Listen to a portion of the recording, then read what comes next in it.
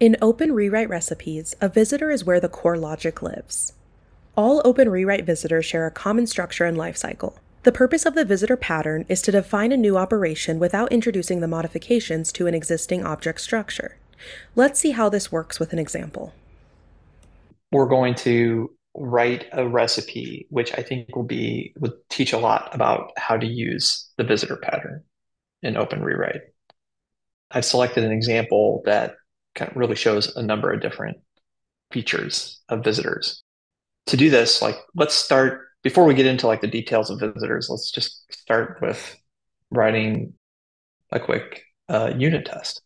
So in OpenRewrite, an OpenRewrite unit test is a class that implements rewrite test. This default section here, where we say spec.recipe and provide a recipe, basically configures the recipe that will be ran for all of the unit tests below. It's very similar to like a JUnit before each block. It sets the expectation for the rest of the class. And for this test, we're going to write a recipe that takes a class like this. And let's do something like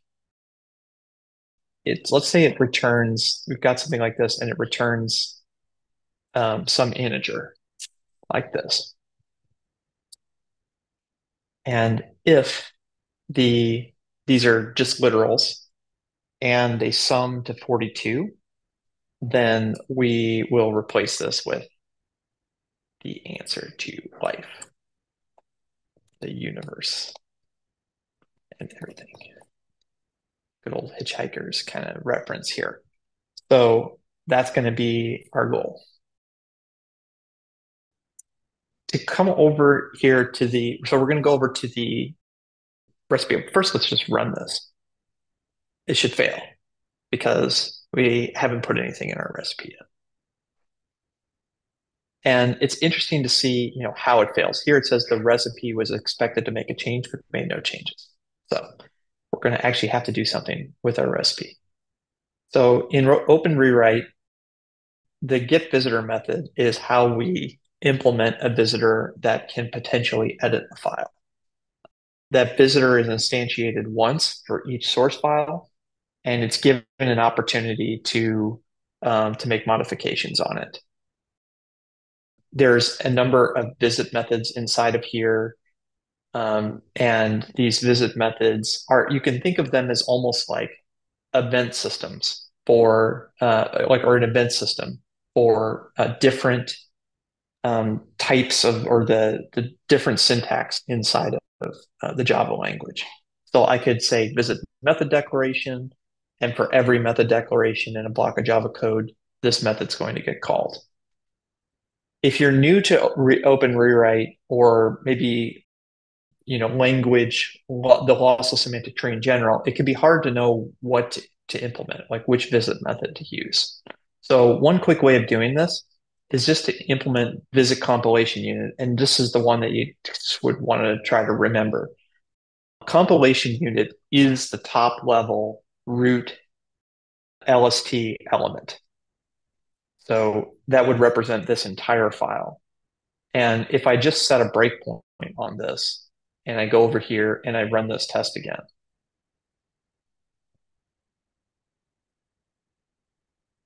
then I can just look in the debug window here and look at this CU, this compilation unit, and see kind of what data is on it. You see it has classes on it. We tend to think of Java files as having one class, but of course there can be multiple top level classes. So inside of the class, we see a body, that's the block. We see a set of statements. There's an element, which is a method declaration. So this kind of gives you a hint. If I really wanted to intercept this method declaration, this int test right here, I should maybe look for a visit method that looks something like that. So let's do that. And sure enough, so we've taken this method declaration. Now, if I wanted to make a change to a method declaration, say I wanted to change the name of it, if the method's name is test, then change it. I have to use what's called a with method. So a wither will make the change to the LST element. Each LST element is actually immutable. So this will return a new object, and that new object will percolate all the way back up to the top and results in a change. So this would be with simple name if I wanted to do that. That's kind of the first thing to note. I think if I actually run this right now,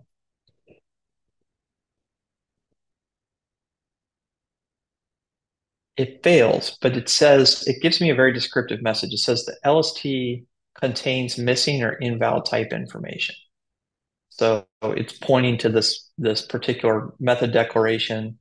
Note that this is it's like a stack that you're reading backwards. Method declaration, which was defined inside of a block, which was defined inside of a class, which is defined inside of a compilation unit. And it's pointing out the specific one. And it's saying that, that the type information has a different name, method name, test. And so here, by saying with name, we've changed the syntax of the code to show the answer to life, the universe, and everything.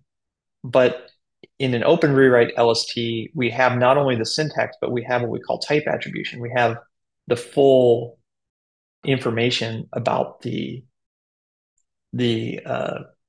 definitions of the methods that we're dealing with. And so the test harness is trying to hint at us that if we really want to change this correctly so that subsequent recipes would have the right information when looking at this method, we should not only change the syntax, we should also change the type attribution information. So here we're just going to say, method dot that's with name, and then we're just going to set it to, the same thing we set up here. Got to get the right number of parentheses. This is just saying get method type could potentially be null, so we can most method type attributions will not be null. So one quick way of just preventing a null pointer exception in a bug is just making an assertion to that effect. So we'll run it again.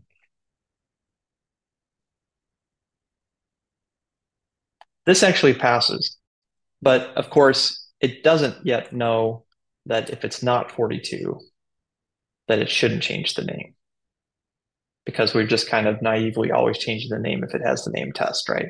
So we want to change the condition. We want to be able to, this is the method I'm interested in changing, but I want to look down into its contents to see the sum of all these integers to see whether they equal 42 and whether I want to change the name.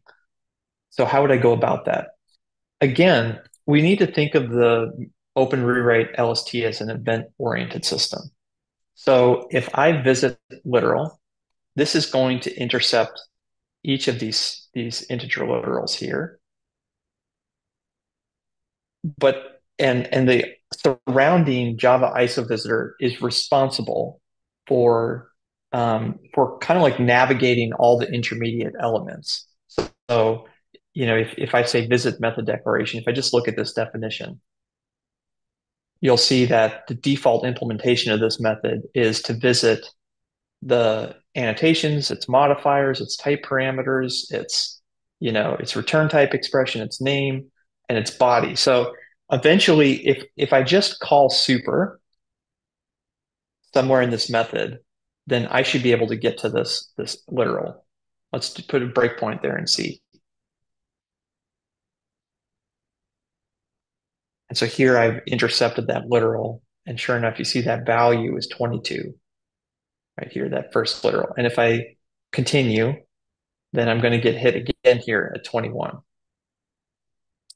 So let's think about something in any given visit method and throughout the execution of this recipe. There's a method I could called get cursor. And get cursor, let's just run this again and breakpoint here again. You can think of the cursor as the stack of elements that got me to this point. So if you read this right here, you can see a cursor. I'm at a literal, but that literal was contained inside of a binary expression, which was contained inside of a return, which was contained inside of a block, which was contained inside of a method declaration. So to see it over in the code, I'm at this literal. This literal is inside of a binary expression, which itself is in turn part of this return, which is inside of this block, which is inside of this method declaration, right? So yeah, the cursor is a temporary thing. It gets created and destroyed as the LST is being visited. Um, but one thing we're going to take advantage of here is the ability to do what's called cursor messaging. So on cursors, you can put little messages that can be read by other visit methods. So on this cursor, um, we can we really want to put a cursor message here on the method declaration, and I'll show you why here for a moment. So on the cursor, you can say, you know, get, you could say drop parent until the cursor value is a method declaration. So again, we're basically just going, we're just kind of like looking at the whole cursor stack, and we're kind of popping one element out off at a time until we get up to this method declaration. So this would be, I'm just going to call this method right here. Just replace this. Now, I want to put a little if condition because literals can be literals for integers, for strings, for booleans, etc. And we're really only interested in counting up or summing up all the integers. So I'll say if literal, actually I'll just say literal.getValue. If value is an instance of integer,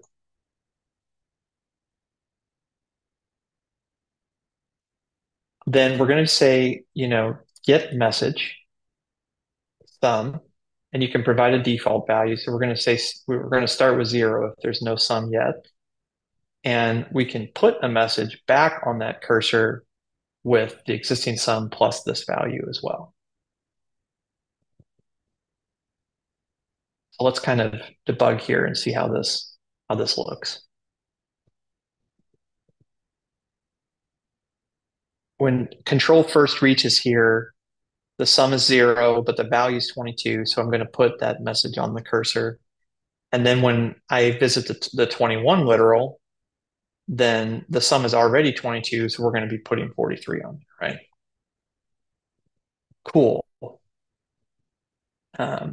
Now, up here, I would be able to, I want to change this condition, right? I want to be able to say, if get cursor. Now the cursor at this point is going to be pointing to the method declaration because that cursor, these downstream things have been popped off the stack by this point. And so I'll say, if get cursor dot get message sum will default as a 0 in case there is no literals equals 42, then I want to change the method, right? Let's try to run this and see what happens. See if this ever gets hit here.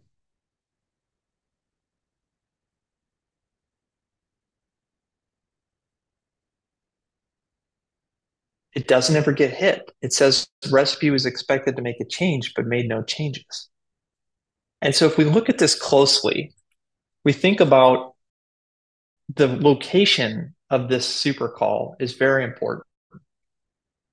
Let me assign this to a local variable here. If I move this ahead of this request to the cursor message, then that means that all of the rest of the subtree underneath the method declaration will be visited first. If I put it after, it's not actually visited until after this condition. So it's very important to put that kind of in the right place, right? And usually I'd say we tend to call super early, just as a matter of convention. It's easier for us to reason about. We go ahead and let the tree get navigated deeply because that gives subsequent visit methods the most time to like add data for us to consider as part of our decision.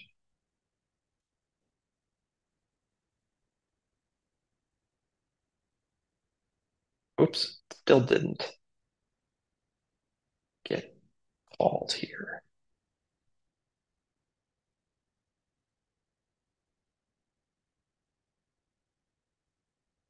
Try this again.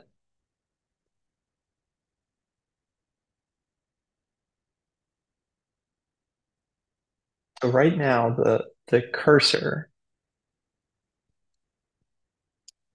oh, I think it's because we haven't changed our unit test. So right now the result is 43. And so that never gets hit. Let's go back to the unit test. Say 21, 21.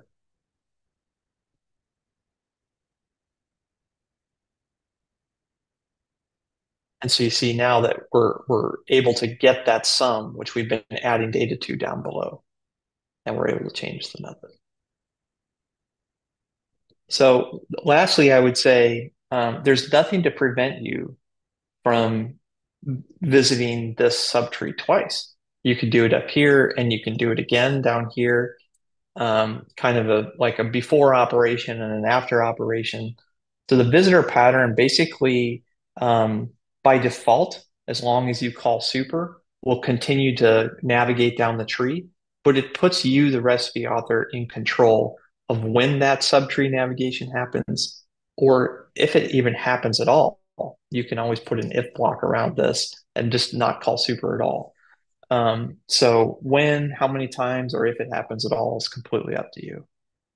Hopefully that explains a little bit more about the visitor pattern and how we use that to make modifications. To learn more about authoring recipes, check out our documentation.